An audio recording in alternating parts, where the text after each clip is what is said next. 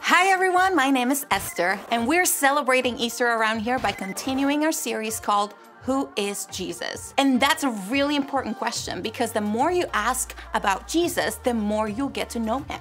We're going to talk about that question more today, but first, I want to know this.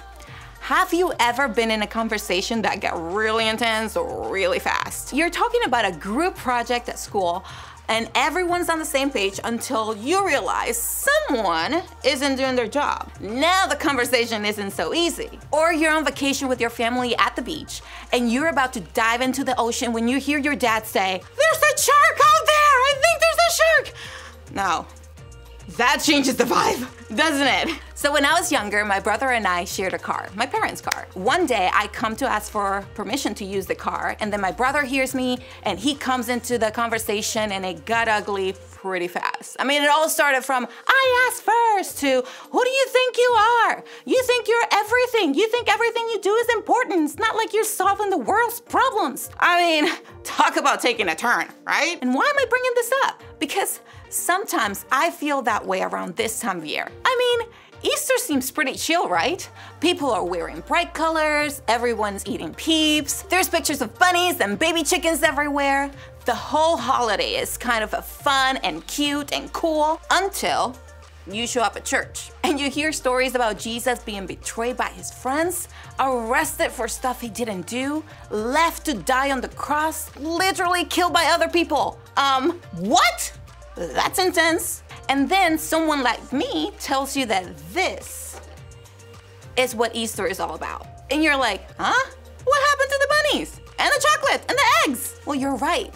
At Easter, we do celebrate the most important and intense moment in history. We talk about when Jesus died on the cross and eventually came back to life. And while it's a really cool and important story, it's also one that leaves us asking, why did that happen?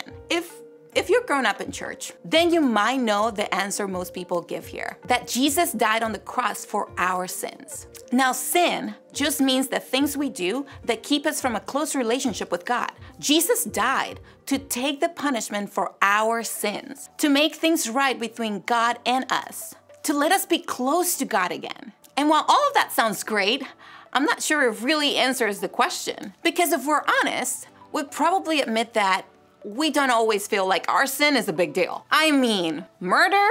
Sure, that's really bad. But cheating on a test, stealing, using someone else's Netflix password to avoid paying for yourself, is that sin? And if it is it really that big of a deal? So big of a deal someone had to die for it? The truth is, sin is really a big deal. It has a way of destroying things that are important to us. Now think about it. When was the last time someone hurt you?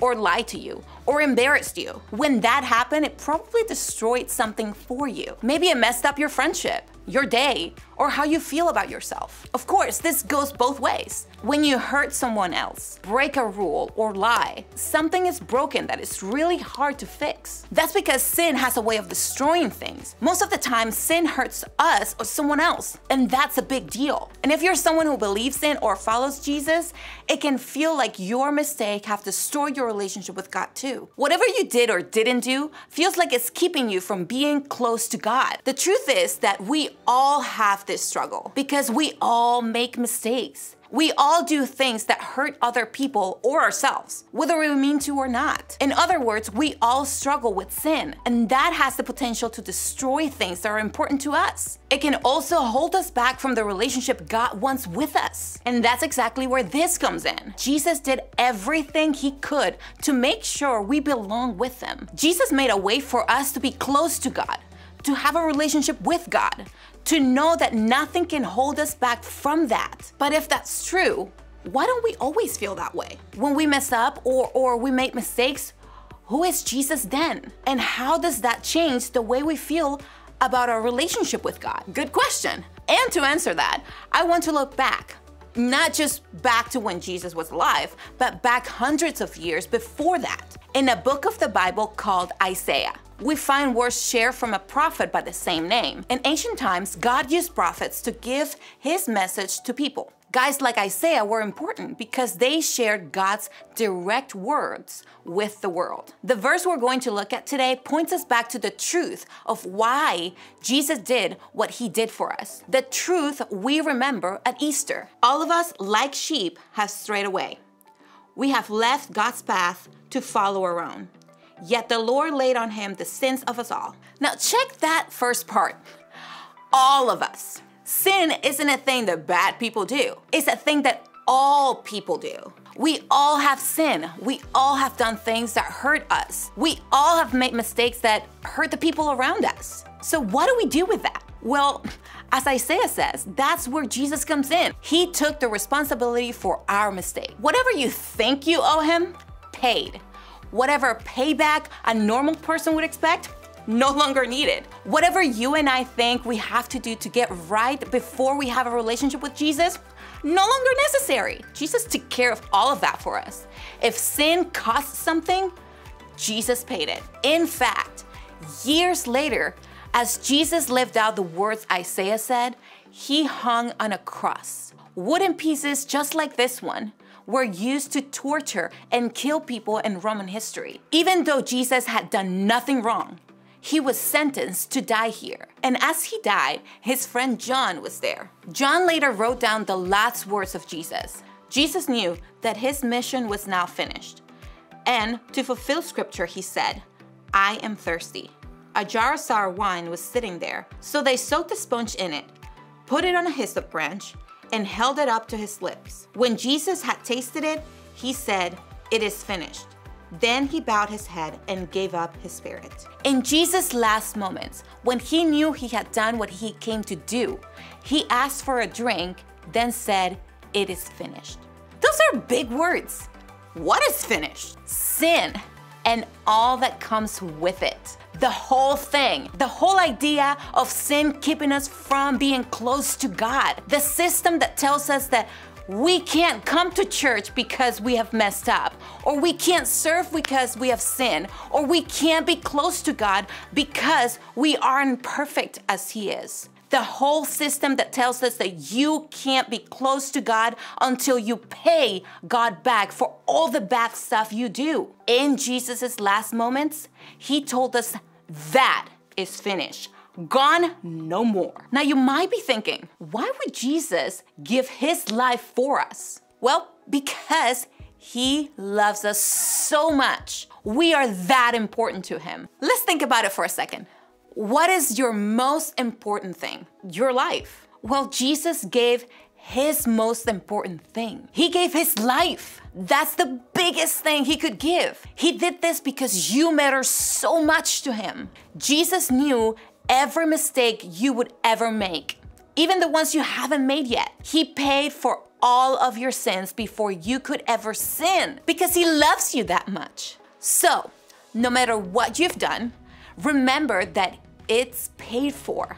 It's done, finished, forever. Because of Jesus, your mistakes don't hold you back. As we celebrate Easter, I want you to think about two big ideas. Because of Jesus, your mistakes don't hold you back. If you've been holding back in your relationship with Jesus, holding back on the decision to follow Jesus, or holding back on the decision to live like Jesus, you don't have to. You can dive head first into a relationship with him right now. And you don't need to change one thing before you do, because Jesus loves you so much, no matter what mistakes you've made or will ever make. I know it can be easy to be hard on ourselves when we mess up, but when that happens, remember that God loves you so much that God sent Jesus to take care of our sin forever. God did that because he loves us that much. So today, remember that God loves you, and because of that, your mistakes can't hold you back.